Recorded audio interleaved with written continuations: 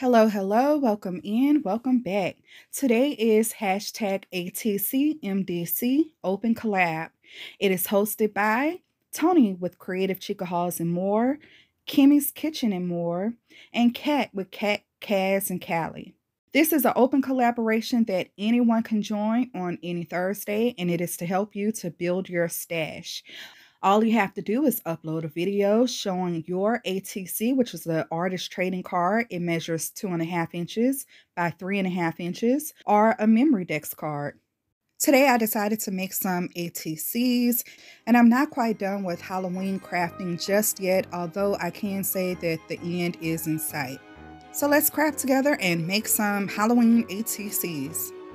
The cool thing about these artist trading cards is that they are all one of a kind, and I am using all scraps. I didn't cut into any brand new paper for this.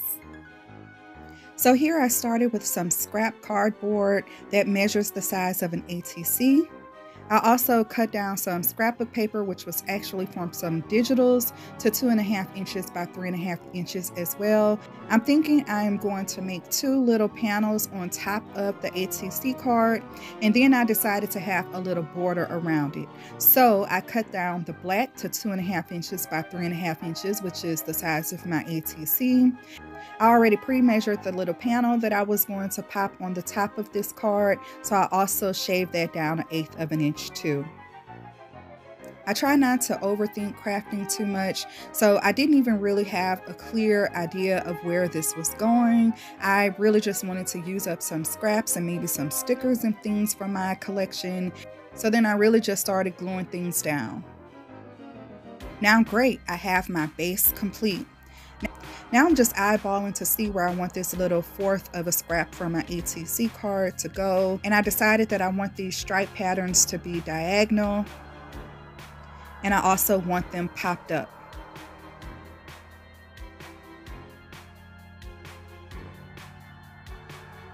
Time to add some extra pizzazz. So I pull out my gold thread with the little sequins on it. And I'm also pulling out some foam tape to pop up these little panels.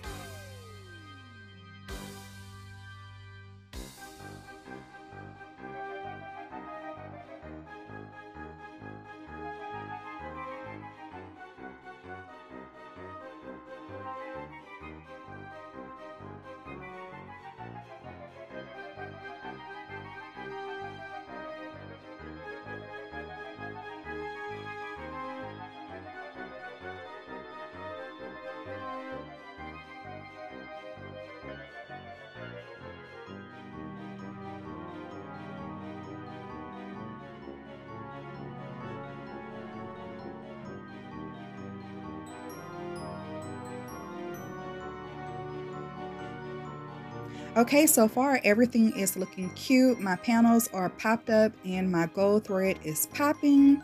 And now you guys, real life, this is what I go through every time I try to make a decision on what I'm going to do with things.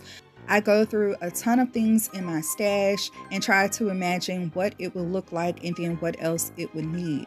Eventually I get there. Do you guys have the same thought process? Let me know in the comment box, what are some of your decision-making thoughts?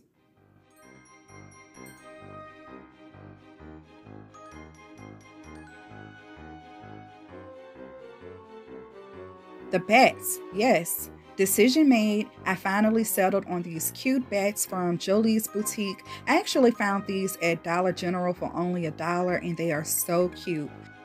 So these bats were popped up on foam tape, which I needed to remove just the center part of. So you'll see me completely removing the foam tape, cutting out the center part, and then putting the foam tape back just on the wings where that will stay popped up.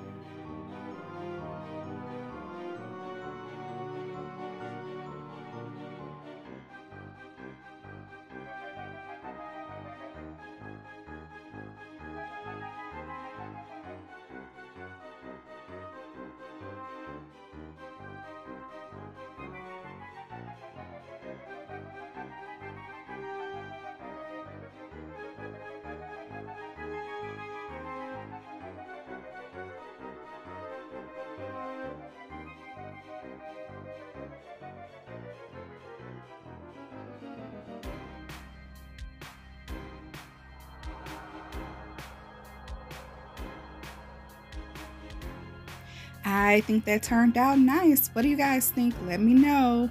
If you have any questions about the process, don't hesitate to leave me a comment.